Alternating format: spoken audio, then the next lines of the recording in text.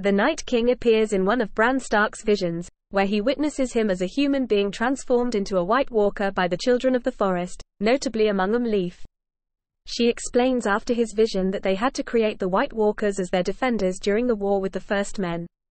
Later, Bran makes the risky decision to experience a vision on his own, and finds himself looking at an army of Whites and the Night King and other White Walkers at the back. Bran walks closer and is shocked to see that the Night King notices his presence. Bran wakes up screaming after the Night King suddenly appears right next to him and grabs his arm.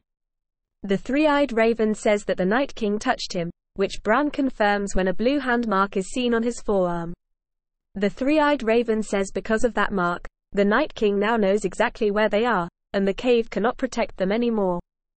The Night King and his army quickly travel to the cave, preceded by their aura of cold, a signal to the children of the forest and Meera Reed.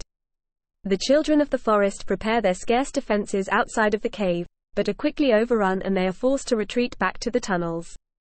The Night King sends his army of Whites to attack the tunnels, and they kill most of the children and Summer, though Bran, Meera Reed, and Hodor manage to escape the cavern through a back tunnel.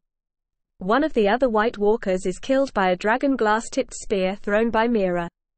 The Night King enters the cavern, and glares at the green-seeing three-eyed raven, his natural arch-nemesis as the memory of the known world, before he kills him with his forks.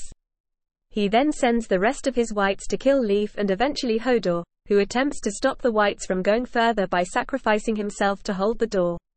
While Meera drags Bran through the snow, Bran sees visions of the Night King converting Craster's last son into a White Walker, leading a massive attack on Hardhome, and branding him with his mark. In the aftermath of his victory at Winterfell and the confirmation from the Citadel that winter has come through White Ravens, Jon Snow tells the gathered Lords of the North and the Vale who wish to return home following Ramsay Bolton's defeat to prepare for winter. He warns that the war is not over after Clay Serwyn suggests it is with the defeat of House Bolton, alluding to the Night King as their true enemy, warning that the Night King won't wait out the winter storms, because he is the one who brings the storm.